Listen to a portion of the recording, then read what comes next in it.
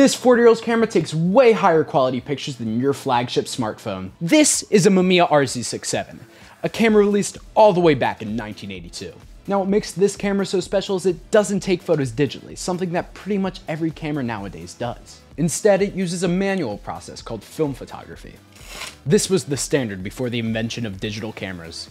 When you press the shutter button, your image is projected onto light-sensitive silver halide crystals that are present on this paper-looking stuff called film. The images are then developed through a chemical process to make them visible on the film, and turned into beautiful, and sometimes not so beautiful photographs. And that's how